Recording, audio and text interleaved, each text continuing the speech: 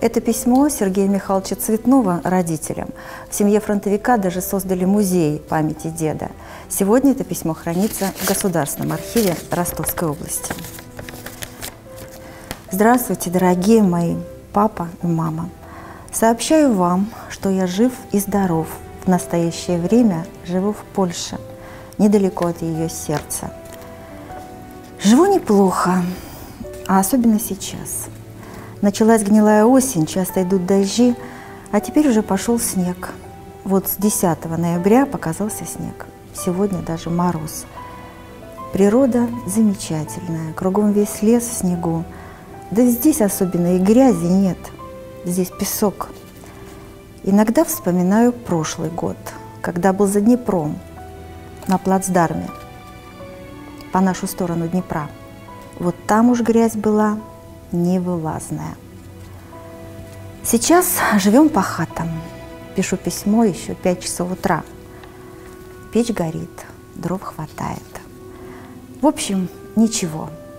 Зимнее обмундирование получил уже давно. Так что не холодно. Остальное все хорошо. Праздник провел хорошо.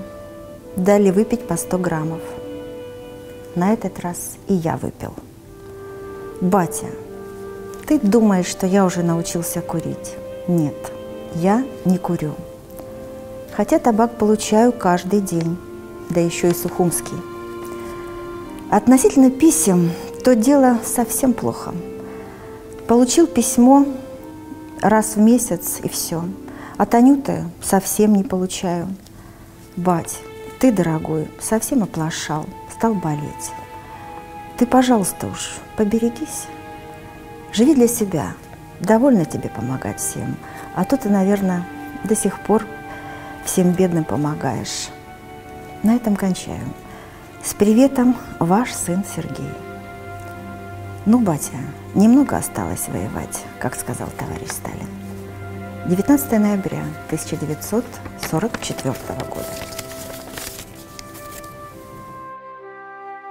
Сергей Михайлович Цветной закончил войну в Берлине. В мирное время работал старшим преподавателем в Рейхте, ныне Ростовский университет путей сообщения. Умер 20 апреля 2015 года.